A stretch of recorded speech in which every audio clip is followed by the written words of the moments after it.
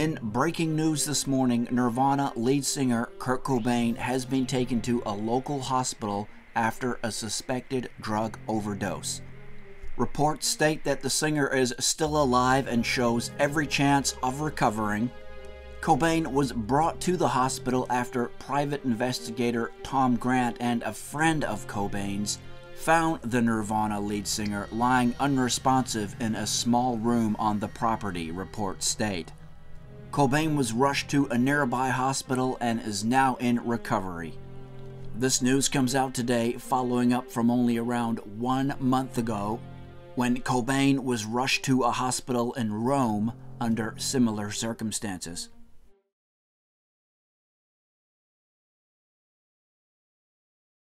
We are on the line with Kurt Cobain, his first interview since the, major scare we had back in April of this year.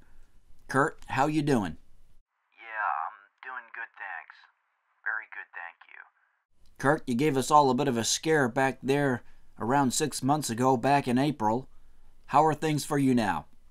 Oh, things are much better, yeah.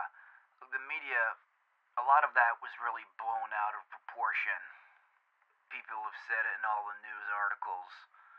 Oh, Cobain tried to take his life. It wasn't that.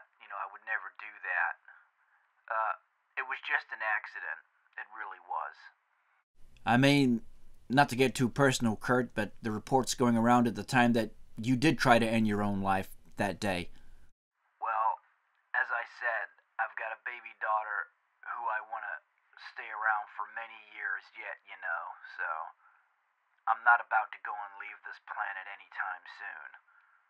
I want to be here for the rest of her life, I can't really remember a lot about that day. They had this big intervention for me. I had to go up to LA into Exodus, into that recovery center. I escaped there, everybody knows that. Went back to Seattle. Courtney, my wife, she had a private investigator looking for me, trying to track me down. And I don't know, it all just got too much, and I guess I made some mistakes, but I never meant to do that. I'm not going to go into it all now, into all the details. I'm not going to do that. But yeah, it was all one horrible mistake. But I'm back now and things are good and I'm ready to go on. Well, Kurt, that is very good to hear. We're all very pleased to hear that, your fans out there. And I guess the first question everybody wants to know now is Nirvana still a thing? Are you guys going to release any more music? What's the story on that front? Well, it's been a pretty tough 6 months with everything that's gone on, of course, and right now the band is on hiatus. I'm just gonna take some time off, things have just gotten way too hectic and way too big for this band right now. So I'm gonna do what I should have done a few months back probably, and that's just take some time off from Nirvana. Dave's apparently gonna be releasing some new music soon. He's been showing me some of the stuff he's been working on. He's got this band coming out, something or other, Fighters or something, so you hear from that probably in the next year or so. But as for Nirvana, we're taking a break for now, but we'll be back sometime, yeah.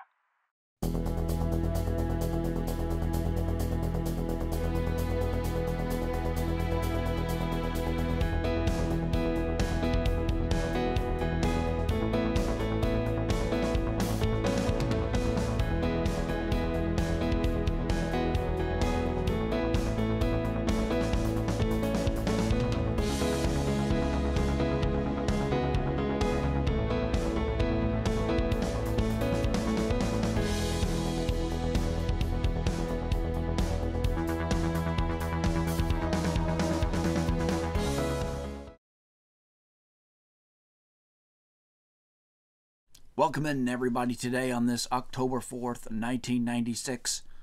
We have an exclusive interview today with grunge star Kurt Cobain, who has not conducted an interview for around 2 years now, but is talking with us today.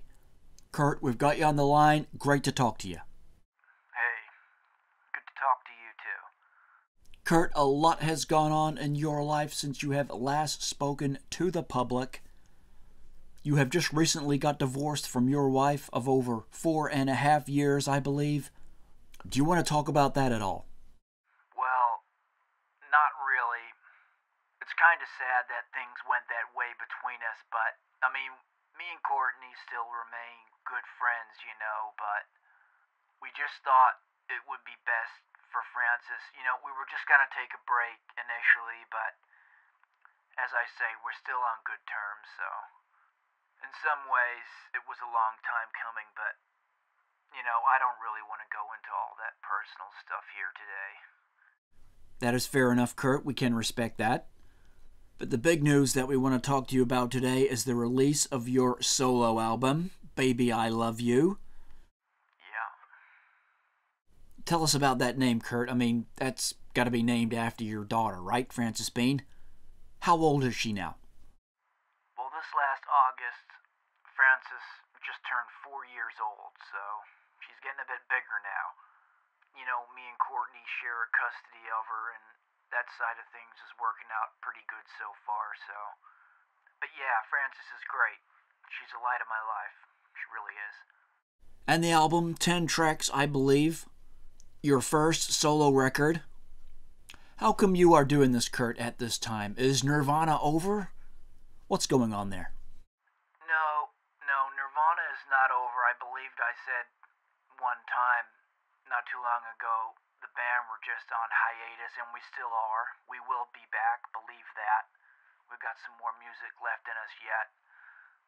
Things are kind of tied up as well. I mean, Dave's doing his own thing. We've all seen the success of his first Foo Fighters record he released last year. I mean, he's doing real good. And he seems to really be enjoying that, touring and stuff, so. Yeah, tell us about that. Was that kind of a surprise to see Dave Grohl release his own album? Well, not a surprise for me or Chris or anybody who know him. I mean, the guy can not only drum, he's like a killer drummer. He can write songs, play the guitar, he sings. You've all seen that by now. And, I mean, I love that first record that they've put out, and they're working on another one too now, so. So does this mean you have to find a new drummer, Kurt, to carry on with Nirvana? No. Dave's doing his thing for now, and that's cool. I'm doing my thing with my solo record, so. No, it's all gonna work out, so. Watch this space. And back to that solo record, Kurt, what we really want to talk to you about here today, called Baby I Love You. And Kurt, we believe today you're going to play us some of the material from that record here over the phone. Yeah, if you want. I mean, I can. Oh, that'd be great, Kurt. Lay it on us. Lay some of that new music on us. Yeah, sure. I'll do that. I'll just grab my guitar. Get it all set up here. This is from the title track on the album. I never really liked to release music have the album name after a song on the record. We never did that with Nirvana. I like having a separate name, but for this time around, I thought I would do that. So this is from the song Baby I Love You. I hope you can hear it. Oh, we'll let you know, Kurt. Take it away.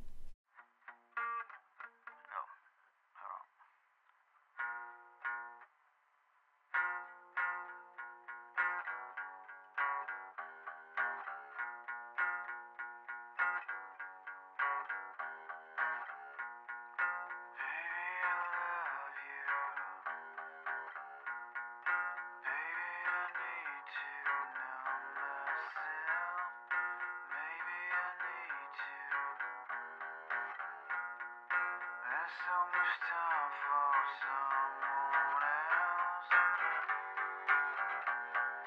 Baby, I love you. Love you more.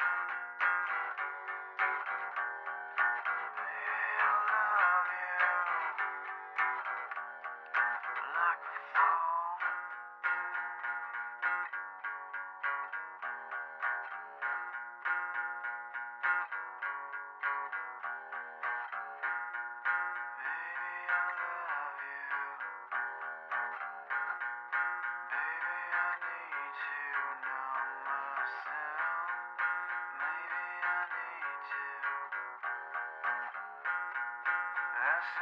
time for nothing else.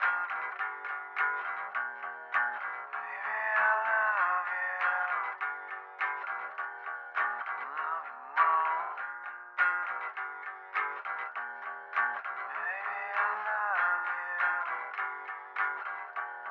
you. Like before. Well, that's just part of the song anyway.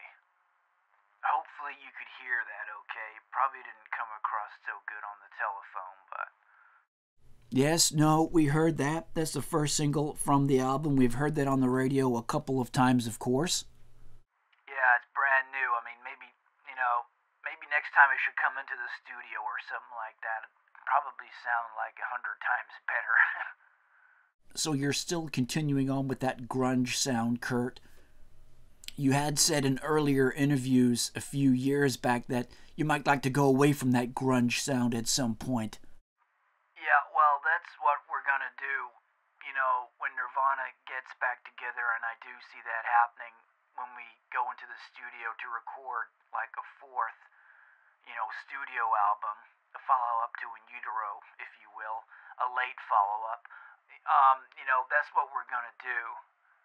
We're really going to toy around with some different ideas and mix all sorts of stuff together and come up with something totally not grunge, I mean, I see grunge is still out there, you got bands like Bush. That 16 Stone record they released, was very good. Yeah, I wanted to talk to you about that. What do you think about those other grunge bands out there, such as Bush and bands like Silverchair and other bands that are clearly influenced by the Nirvana sound, you would have to say, right? Yeah, I would say they would be influenced by us. I mean, that sort of comes across pretty clearly, I would think. I'm not saying these bands like Bush and all these other bands are trying to rip us off, but, I don't hate it. It's still, good rock music. It's good to see that kind of music, didn't go away, just because Nirvana stopped or whatever. It's still getting out there. But I think the face of music is, definitely starting to change. That whole grunge movement, seems to be over.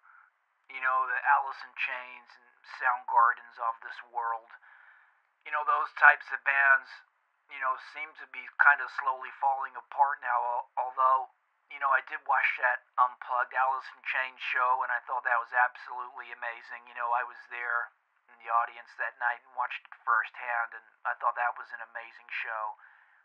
Because you guys, of course, did your legendary Unplugged show back in '93. I mean, that was amazing in itself. No, that was a really good time for us, creatively. We really wanted to do something different, and it was amazing to see the Alice in Chains show. I thought, their show was awesome. Very awesome. So we've talked about Dave already with his new music with the Foo Fighters. What's Chris up to these days, the bass player? Oh, Chris, yeah. He's kind of taken some time off music. We're still all great friends, actually. Dave, Chris, and I, we all still hang out. But yeah, no, he's doing good. He might have, he was jamming with some band the other day. He might have something coming out. You'd probably have to talk to him about that. But yeah, we've all got Nirvana on our minds, in the future. Not right now, but, we're going to be going back to that at some point, yeah. Well, that's very good to hear, Kurt. Thank you so much for sharing that music with us today. Your debut solo record is out now, Baby I Love You. That song has been playing on the radio. Everybody's been hearing it. I want everybody to go out and buy that record today. Pick it up on CD or cassette. Go out and get it. Thanks again, Kurt, and glad to hear that things are going well for you. Thank you. Thanks for your time.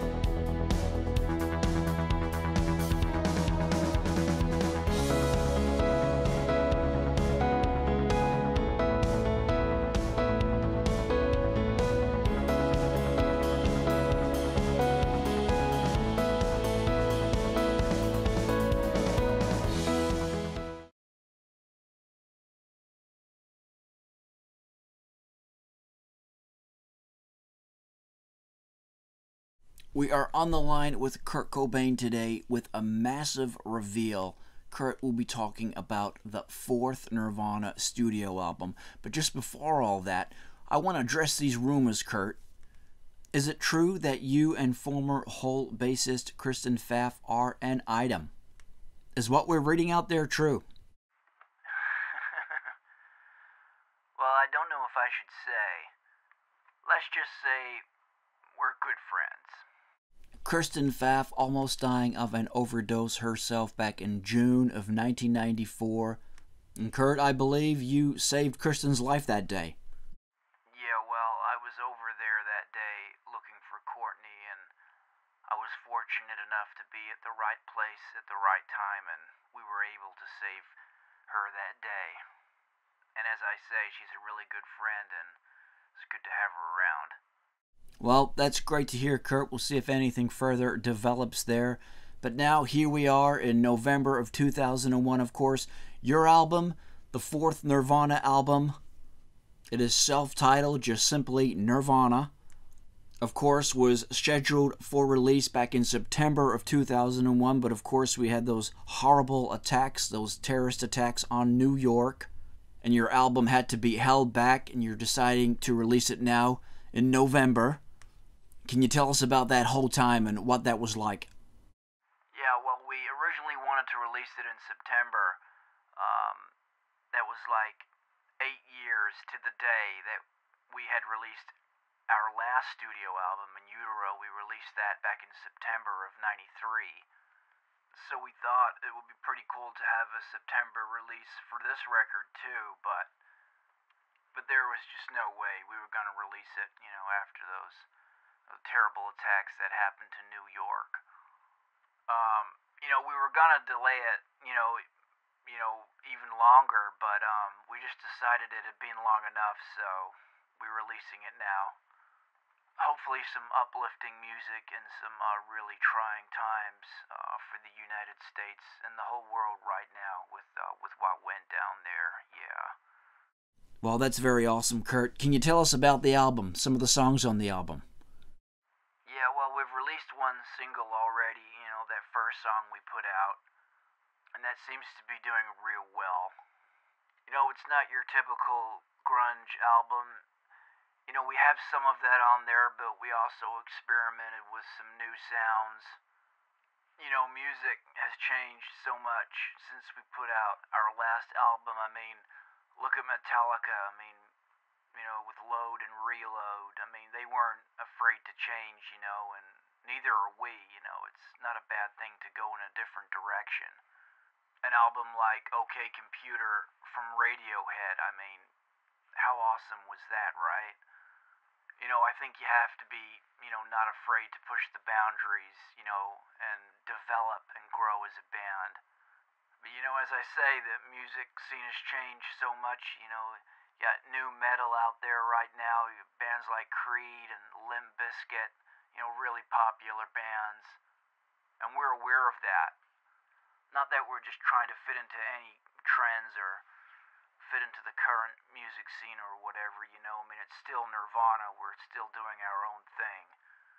But it is something different, yeah, and we're really pleased with it, so. There was even a collaboration with REM lead singer Michael Stipe on the album, Kurt. Tell us about that. Yeah, well, Michael's a very good friend of ours, and we got him to sing backing vocals on one of the tracks, and it turned out really good. We had been meaning to do something for so many years now, and it was just great to finally do something. And of course, you had done something similar on Dave's second Foo Fighters album, The Color and the Shape, where you collaborated with Dave on a couple of the songs on that album. Yeah, me and Dave co-wrote a song together for that album, My Hero, and I sang some vocals with him on The Color and the Shape as well, so yeah, that was really fun too. But it's really great back doing Nirvana stuff as well. And you've got a big world tour coming up behind this album, Kurt. We wish you all the best for that. The new album sounds great. The new single sounds awesome. And good luck for your future. to this tour. The first time we've toured in since early '94. But we're back and we're really looking forward to this one, and yeah, it's gonna be a blast.